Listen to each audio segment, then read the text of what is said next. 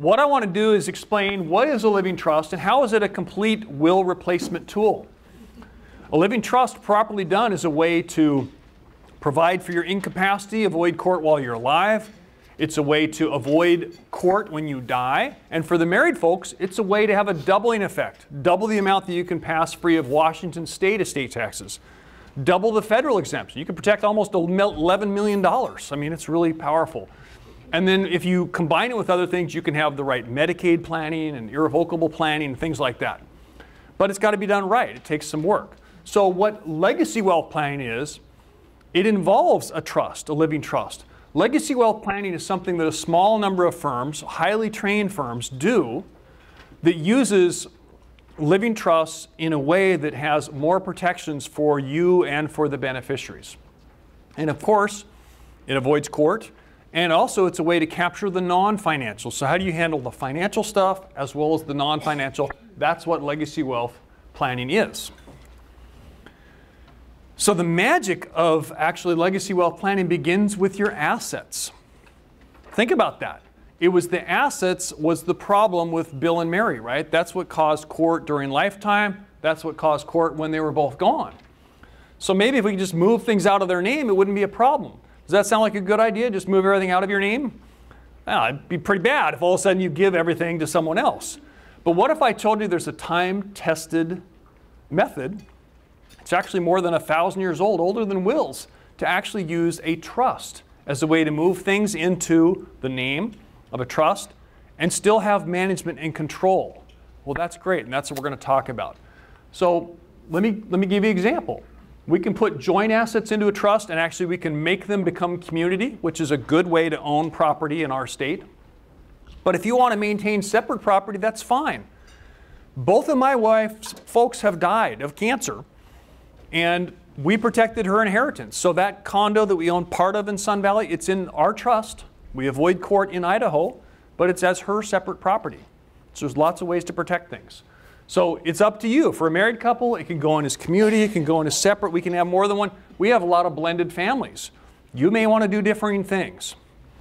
So that's kind of a little bit, you know, the wealth trust is the chest that owns assets. You deed things in. You have to own real property in deeds. We can assign businesses. I have 2 companies. My law firm is a corporation. It's in my trust. Then we need to talk about the players. I mean, who are the people involved? The trustors are the ones that create it. Trustees are the managers. Buy, sell, lease, transfer, do the tax return, do that. But if you got to choose just one position, most of us would want to choose the beneficiary. All right? I mean, that's kind of fun. So this can work for a married couple. This could also work for a single. So I have one married couple here that could just play along with me and be a sample. I'm kind of looking this way. Anyone over here? Any married couple? Anyone here? You will? Great. Very good. So you guys, if you did a trust, you would be the trustors, the creators of the trust. Who would you want to list as trustees? My son. Your son. It's a good idea as a successor trustee. But you guys can be the initial trustees. And then you can list him as a backup. Who would you want to list as beneficiaries of your trust? My wife. Hey, there's a smart man. He'll provide for his wife. Good answer. Thank you for playing along. So the point is, you can be the trustors, the trustees, and the beneficiaries. My wife and I are all 3 people. Now, we list backup trustees. We actually have my parents. And then we go to siblings. So you don't have to list bank trust companies, but you can. You can be the beneficiaries. And, you know, we have listed our children as beneficiaries, especially after we're gone, but even during our lifetime. And then, you know, my kids are 19 and 17, but I've even planned for my grandkids and for charity. So anything you can do in a will, you can do in a trust, but often better. So it's business as usual. It does not affect the way you do your income taxes. Your tax doesn't, you don't tell the IRS you even have this. It's a pain. They don't want more tax identification numbers. Just you do all your taxes like normal. It doesn't reassess the value of your home. If you're getting a kind of, you know, sometimes the elderly get a special discount on real property taxes and things like that, we don't disqualify that. So it's a nice thing. Now, why would you go to the work and expense of getting things organized? Well, you remember the old Midas commercial? You can pay me now or pay me later. There's a little bit of that in estate planning. Wills generally cost less up front, and there's a whole lot more work when you die. Trusts are a bit more work and expense up front, but who knows your assets better, you or the kids or beneficiaries? Probably you guys. Doesn't it make sense to kind of get it organized now? Maybe fix some title problems? So what we're going to do is we're going to talk about how does this plan work to provide protection for the family. Now, how many of you wish that you could maybe have all the wisdom you have in life now, but go back maybe 10, 20 years, make just a few different choices? Would that be kind of nice? Yeah. That's called a do-over. You know, Back to Future talked about that for stock picks. But let's imagine that Bill and Mary, they came in and they met with us. They met with me, and they put together a legacy wealth plan. So in here, they've got their trust, and you can look at this. This is Homer and Marge Simpson. There's no client privacy issue. You can look at it. We graphed out how do we do it and protect it when one dies. We've got asset protection and remarriage protection. There's the trust. There's a will. There's attorney. There's health care. The health care power of attorney, the living will, the green obnoxious post form we even have in here. I don't know if you're in the medical field, but this is more likely to be honored than even what an attorney drafts. And then we even burn a disc. And the disc is a summary of what's in this plan, right? It's there for the next generation or the successor trustee as a nice tool to, this is going to fall. No, it's open there. So let's imagine they came in and they saw us. They did this entire plan. And so now what we're going to do is we're going to take a look at how it worked during their life, when one died, and then even when both are gone. Now, since you know Bill and Mary, the story's going to go a little faster this time. So the first thing that happens is Bill has a stroke. Is there going to be a court process? No, and why is that? Mary can refi the home that's in the trust. She has authority to sign all returns. She's got a health care power of attorney, a HIPAA authorization form. Even the IRA not in the trust, she's got a power of attorney to manage it. So we don't have to go see this judge.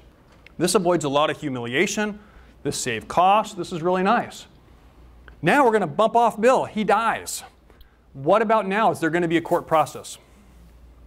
No, and why is that? Probate is the process of retitling. It's not just proving, it's retitling. We don't need to go to the court to retitle. Yeah, Washington State says you're supposed to file the will. That's $20. That does not cause a probate. So we're able to avoid this judge, save a lot of fees right now. No lengthy court process, no public record. You saw those famous estates, right? When Bing Crosby died, there was no probate. We don't know who got his assets. He planted a living trust. I'm surprised that Jacqueline Kennedy Onassis planned in a will. She was a private person, but we can all read her will. You can go home tonight and you can Google, or this day, you can Google famous estates. You can read Elvis Presley's will before the end of today if you go on the internet. Here it's private. There may be 40,000 probates going on in King County now, but those clients that have a trust, that's private. It's not available. And it avoids court in each state. So with my wife and I, we'll avoid court in Idaho as well as Washington. So we'll avoid 4 probates with 1 trust. What about some of this information? What about Bill and his legacy? We help clients cover for that. We've got a booklet here called My Legacy, My Life Story in My Own Words. And it starts with a chart, you know, who are your parents? Do you have children? That sort of thing. This is nothing you have now. This is something we give to our clients. So it's got a section on childhood, and it's got, you know, one of those questions is, well, what type of responsibilities did you have? Did you have an allowance? Another question is, what teachers do you remember? And why do you think you remember them more than others? Sometimes you get early lessons. What types of hobbies did you have? In family life, what did you enjoy doing with your father? What were your favorite cars back then? And then on the job, what was the first job you got? What was your salary? Those sorts of questions are pretty cool. And I was kind of doing more of the male questions. We'll talk about Mary's later. Now, we're going to revisit Ralph. Ralph, we remember Ralph, right? He's not smiling this go around, is he? This time, what Bill says, look, I want to protect these assets. If my wife were to remarry, I want a little bit of protection there. And so Bill had this trust for his wife to provide for her needs, her health, her support, her income, all sorts of things. But she said, their document says that you have to have a prenup in place before you get married or you can't be the trustee. So she's free to remarry. And Ralph says, how come you want me to sign this prenup? Don't you love me? Don't you trust me? And she says, well, of course I love you. I want to get remarried. It's just that my first spouse, Bill, didn't trust you. It's that my attorney, Steve, didn't trust you. It's that my kids don't trust you. Yeah, totally optional. Now, my parents have been married, what, 53, almost 54 years? And they had me amend their trust and put in a required prenup provision. You can't do that in a will. A will is your own document, but in a joint trust, you get to say the rules. So that's a way to prevent him from being a money bag. He can't suck up the money. She's free to remarry. That's fine, but now we're protecting the family. That's pretty sturdy. What about these other things? What if Mary, hope she doesn't hit a bus full of children, but what if she's in a car accident? Everything that Bill has now is protected from creditors. Remember I talked about 3, trust or trustee beneficiary? When one of them dies, you get asset protection. That was a question during the break. There's no creditor protection in a revocable living trust while you're alive. There's other kind of trust for that we still do. But here, once one dies, you get asset protection. And you get complete growth tax-free. What if you put, I had a client put $500,000 of Boeing stock into a trust after her husband died. Wife got dividends and this and that and whatever for the rest of her life. When she died 8.5 years later, $500,000 was worth $3.5 million. And it all went to the children free of estate tax. 0 estate tax. You may have heard of portability and this and that. That's a fancy tax thing. We can help you with that. But this is a way to make sure you've got creditor protection and all the growth is tax-free. Now, what if Mary needed nursing home care? As long as we know beforehand, we can draft the trust and even a will. We may even want to probate part of the assets to get complete asset protection on that. So even the state of Washington, it's like, how thick is your trust? The state's a big, strong creditor. So we can build it the way you want. Now, when Mary gets Alzheimer's, I think we can agree Susan's the one that we're going to appoint, not John. So again, I guess John could bring some action, but she's in the driver's seat. It's going to be really hard to contest the plan. We're not going to have to go to court to have routine management. So with proper planning now, if Mary goes in and she's got $7,000 a month, we completely avoid having to spend Bill's portion. All we have to deal with is Mary's portion. And there's ways to plan with that as well. So now when Mary dies, we're still not going to have court, right? No court at all because the trust didn't die. And of course now we're going to have 0 estate taxes that we had to pay before. Now that's gone. So what about the non-financial? In the same booklet I highlighted some things that often women might want to talk more about. What were some of the wisest things your father told you? What was your favorite memory of your mother? How did your mother vote? Did you grow up having any pets? What were the fashion trends in your school days, and were you in style? On love and marriage, who was your first kiss with? How old were you when you met your spouse?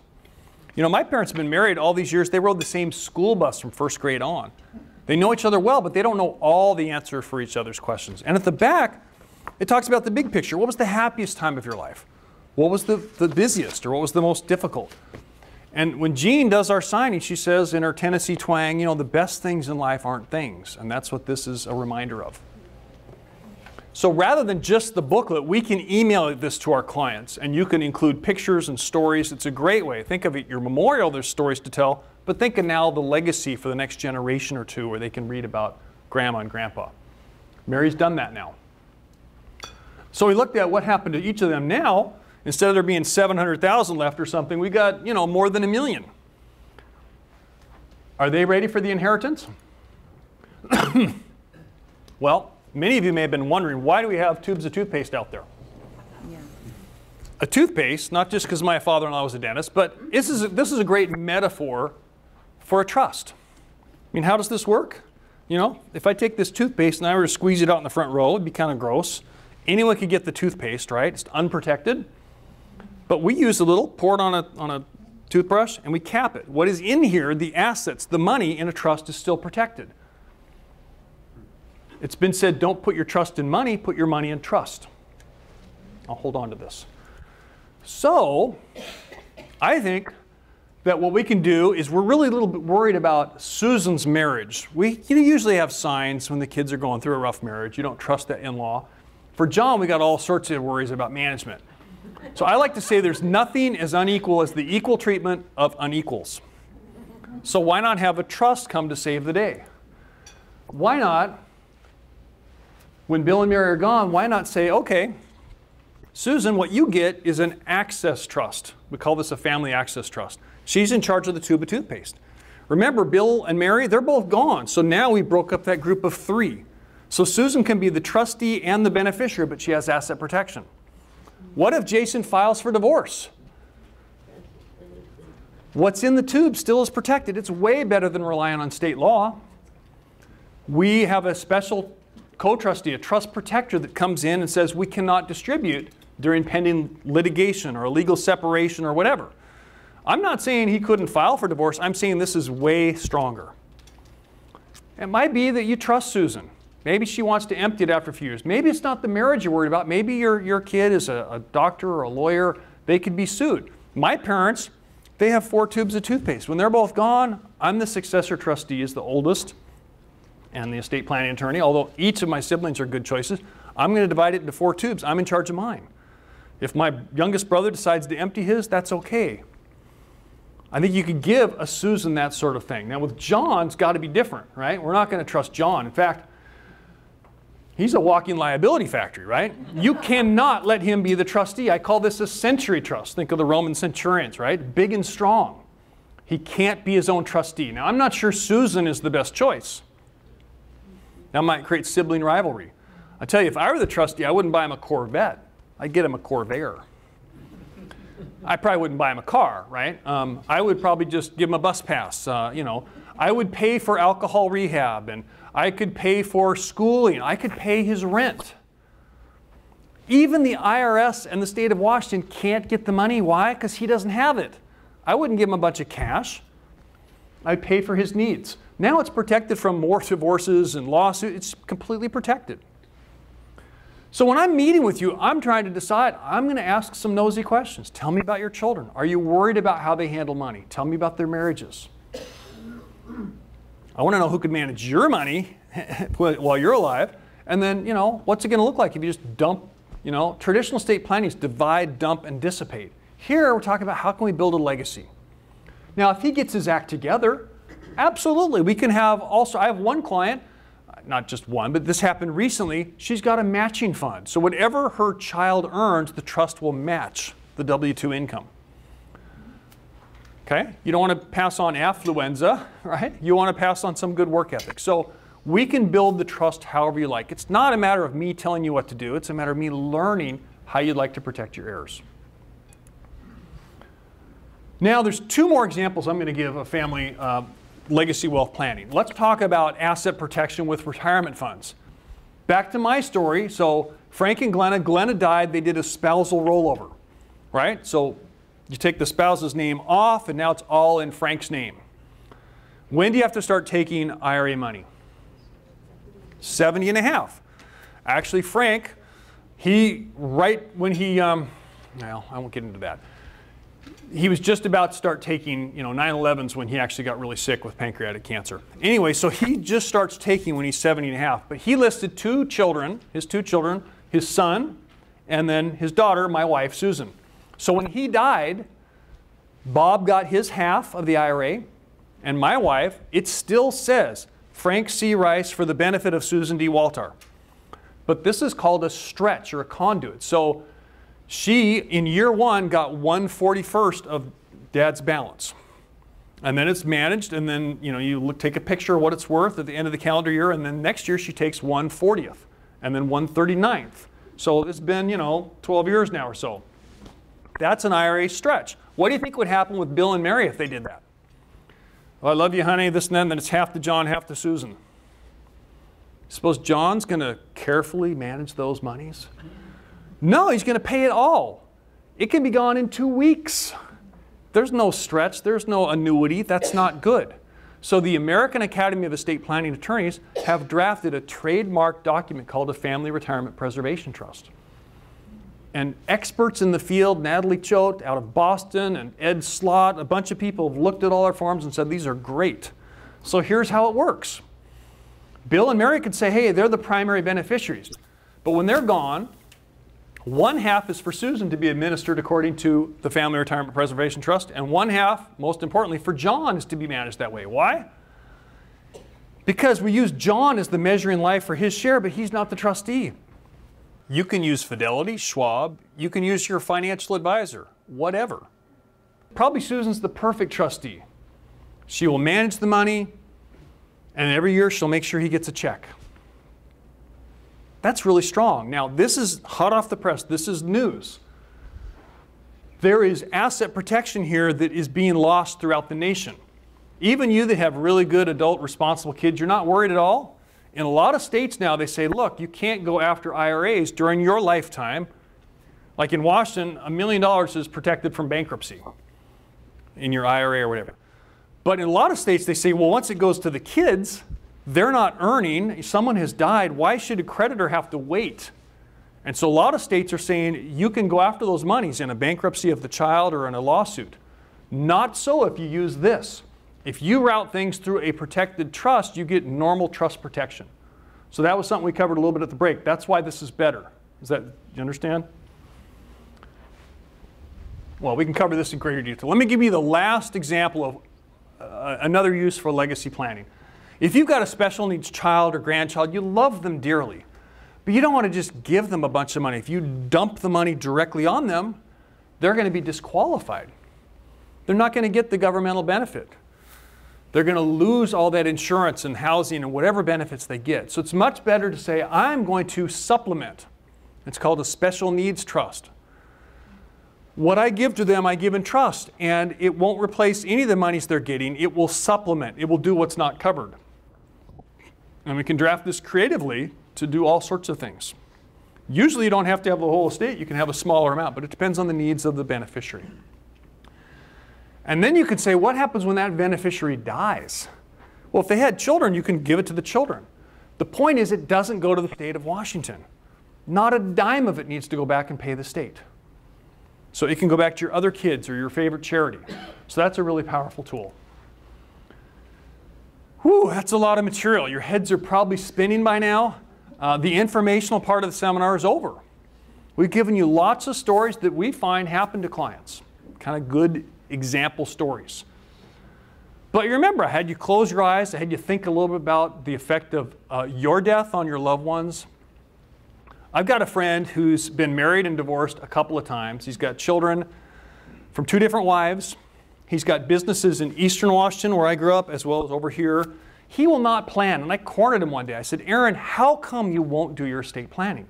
He said, Steve, I think deep down, I just want it to be a miserable day on all my loved ones when I die. I hope he's joking. I really hope he's joking. But he's probably going to get his wish. And if you were to corner Barb out there, Barb is my post-death paralegal.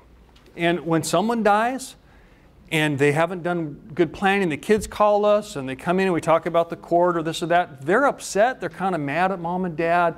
They're dealing with anger and loss in a bunch of different ways, and they don't like it when we say, well, here's our $10,000 to go to court and da-da-da-da-da.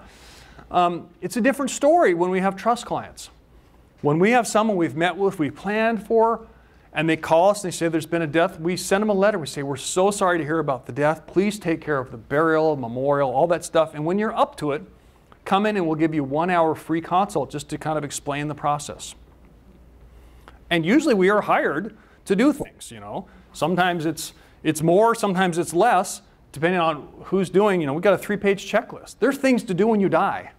But the trust is way less expensive than going to court. It's way less than half. Sometimes it's pretty minimal. And you know, the nice thing is when the kids come to us after both have been gone, it's really nice and they say, I just wish I could say thank you to mom and dad for caring so much to make this really pretty easy. Now that's a legacy. That's a defining moment. I told you about why we do this. I've got the mind of an attorney, the heart of a pastor. How do I do this? By being involved in the American Academy, by having all of my staff trained. They like to go to these summits and these events and keep current. What do? We meet with one family at a time to figure out their plan. We got a process for this. So we do these first two things at the first consult. We meet with you. Today's been a great day to tell you stories, but when you come in, I'm not going to talk about Bill and Mary. I'm going to ask about you and your plan. What are your goals? We're going to design a plan for you. So that's all covered. We sign a fee agreement, that sort of thing. We talk about, you get to go home and relax. Wow, we started a plan. We draft up this stuff. I've got a will plan as well as a trust plan. You can look at some samples here. Then you come back in and you get it signed. Executed, delivered. That means it's signed, it's legal. We provide the witnesses and the notary and all that stuff. We give you up to 30 days after it's signed to make changes. We want it to fit, you know. We don't like to send you all the papers beforehand. We kind of give you a summary of your agents. Then you come and you get it signed, and then again, we give you time to sleep on it and feel good about it. In fact, we like to have a meeting afterwards to talk about things beyond just the trust and estate plan. We want to talk about your insurance, your finances.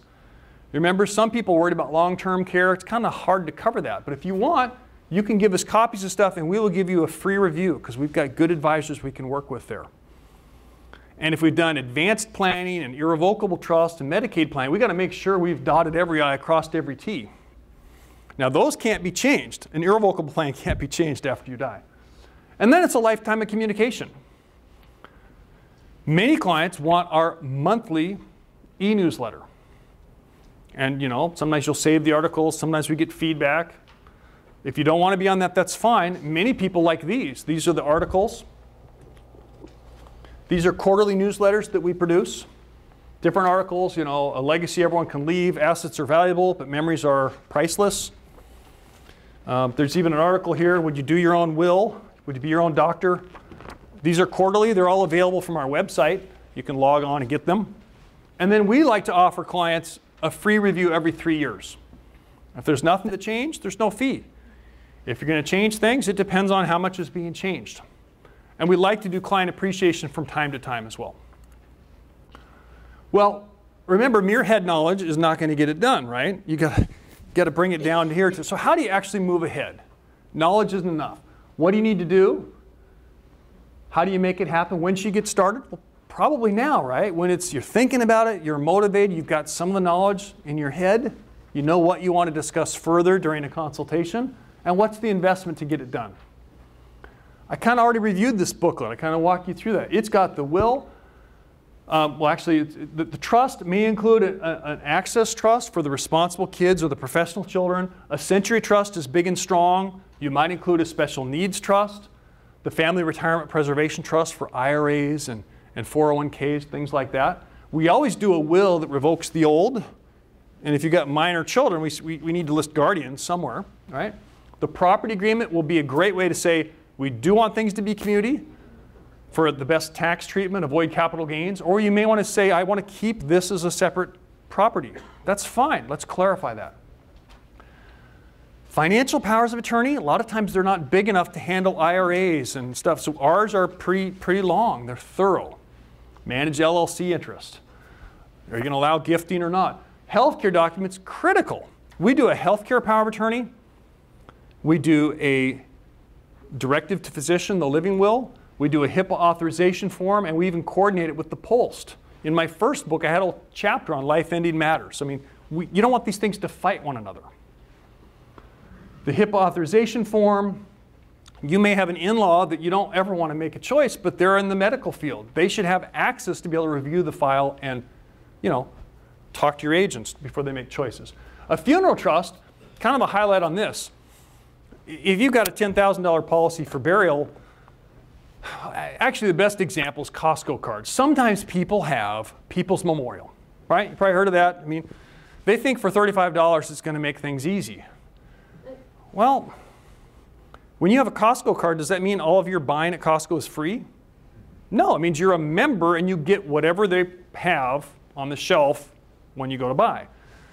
So a better way, I think, and I have read a whole chapter on it in my first book. A funeral trust is a way where you take some money and you stick it in an irrevocable trust. It's income tax free, it's probate free, it's protected from creditors, and it grows. In fact, it grows better than a CD. It'll grow at 3%. That's not incredible, but it's helpful.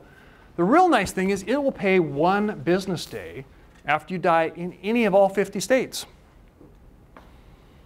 It can be used at any funeral home in the country. It can be used for burial. It can be used for cremation. In fact, you know, there's this little card, and you can call, and you can call a toll-free number, and they know what the cost is for burial and cremation in your area. So it'll help the heirs save money.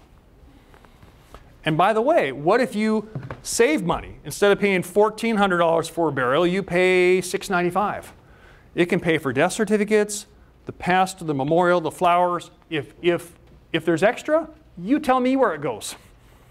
It can pay to your state. Most people say it pays to the kids or to the trust. It's just a way to make sure the kids don't have to front the money. One estate, a really estranged son, when his dad died, he felt guilty. He paid like $32,000 for all this stuff that all the other kids were horrified. But he was dealing with this guilt. So that's a funeral trust there. I mentioned this is the booklet, the way to kind of capture family values and legacy. If you don't have any way to capture your memories on a DVD, we also have that as an option for you. You remember we talked about what's the most important ingredient of a good estate plan. Here's the answer I've come up with. We believe the most important part is making sure that what's most important to you is covered. I can't tell you that it's one size fits all. Right? I think that's important. For some people, avoiding court is really important. For others, they're not so worried about that. Most people don't want people to fight and contest your plan. So it takes some planning and organization. I used to say the most important part was the right estate planning attorney. Now, that's a little self-serving, but I think you'll agree you want not a fast food attorney. Someone that will shove everyone in the right, the same instrument. Some only do wills, some only do trusts. You want someone that is trained in law. Someone that can listen. We have 2 ears, right? Before advising. Someone that is able to avoid court. Someone that can work with properties throughout the U.S. Someone knowledgeable in estate and Medicaid, et cetera. Someone like me, a member of the Academy. When are you going to know if you had a good estate plan? You may not, right? The kids, the grandkids will know. You want a plan that'll be around for generations. I think that's a good plan. So don't be fooled. It takes money, it takes expense to get it done right. So we're going to talk about how, especially with the trust, people are not often trained in law school on how do you do trusts. So there's a lot of things in a design here. So I'm going to talk about fees. But what was the cost of failing to plan? What did it cost Bill and Mary? $375,000. My fee is only half that, so it's a good deal. So what are your options? I mean, you could do it yourself. Would you operate on yourself? I don't think so. No. I tell you what, I like a bargain in certain areas of life. If I'm getting Michelin tires with an $80,000 mile guarantee, I can go to Discount, Big O, Costco, right? Not so with the will and trust. They're not words on a page. I met someone who had the exact same language as my old firm. They copied every word of the trust. This was before you could scan, and it was wrong. They just had different names of trustees. It didn't fit the family at all. The words are nothing. You pay for the advice. If I'm going to go see a heart surgeon, I'm not saying, are you $995? I'm going to say, have you done hundreds or thousands? Or, have you told people they don't need it and there's other options? That's what you want. I'm the heart surgeon, right? So I think you get what you pay for. What's the most expensive advice? Bad advice. So let me show you what our fees are. Now this is on page 15. Go ahead and write this down in your booklet. So for a single person, it's less than $3,300 to get a legacy wealth plan in place. That's this fee. For a married couple, $4,300, so $4,295. That includes the will, the trust, the powers of attorney, the health care. I include up to 3 deeds as part of this. So you can write these down. Can you see those numbers? $3,295 for a single, $4,295 for a married. So that's kind of what we call the silver plan. A gold plan means you are actually protecting the next generation. So Bill and Mary, I didn't charge $500 more per child. I don't charge per child, but they wanted asset protection. So this, for extra $500, so they paid $47.95. They got the asset protection trust. They got the Century Trust for John. Hi, Suze. They also had the Family Retirement Preservation Trust. So they had all this protection. So I charged a bit more. It's easy to say outright to charities or children. I don't recommend it, but that's kind of what I do. Now, if you're doing irrevocable Medicaid, VA, doing all sorts of things, I don't know if we're just helping you title something or if we're doing 1, 2, or more irrevocable trusts. So that's a lot of work. So the fees would generally be more. Another way to think about this is to turn it upside down. It's kind of the more you pay, the more you protect. So Bill and Mary, they had protection right in this zone. They protected each other and the next generation, all that sort of thing. You know, if you're going to try to make sure the state can't put a lien on your home, that's going to cost a bit more. Others of you may not need a legacy wealth trust or may not want it. Maybe you're going to do a will plan. Maybe you're going to do a power of attorney, you know. So that's kind of, does that make sense? Kind of the more you do, the more you protect, and generally costs more. Please don't let this happen. Don't put your head in the sand like an ostrich and say, oh, that's too much, I can't, you know, no. Remember, we're all going to die. Let me tell you a couple of stories about poor planning. He died, but he came back. He died, but he came. That does happen. That can happen. That's a second chance. Okay. One of a guy that was in my Rotary group. I was at this very hotel upstairs. He came to my seminar, big strapping guy, big logger hand, you know, stuff like that. He says, Steve, this was great. I'm coming in for a consultation. Well, he canceled the consultation. I think his wife says, you know, we don't know that guy, and why are we doing it, and da-da-da. So he didn't come in. It was about 4 months later at my own Rotary group, and the Prayers and Concerns Committee came up and they said, you know, so-and-so is in the University Hospital. He had collapsed. He had a rare internal disease. It's been now 6 years or so. He's back home, but he still doesn't have capacity to sign. That's terrible. I felt really bad. Another story is the American Academy. They're based out of San Diego. They had someone that came to the seminar, and where's that little booklet? So the kids called up the firm and says, please tell me Mom planned with you. Because they saw the brochure and the firm's name. She says, Mom died. And they looked and they checked, and yeah, she'd come to the seminar, but she didn't come in for a consult, or she canceled or something. Well, that was California. She died intestate. It was about $65,000 for a probate. Every attorney in this state would charge the same amount. It's set by statute. In Washington, it's whatever's reasonable. You know, but the higher the law firm, you know, the big city attorneys, we charge more than those in Shelton and stuff like that. So anyway, they did the probate with them, and then the kids did trust planning to avoid that. So, you know, this is serious stuff. Don't let that happen to you. So I want you to think about this. What kind of a legacy are you going to leave your family? I hope we can help you do an even better job with that. I certainly hope that I get to meet with each of you individually. The best way is during a consultation. Please contact our office to schedule your free initial consultation.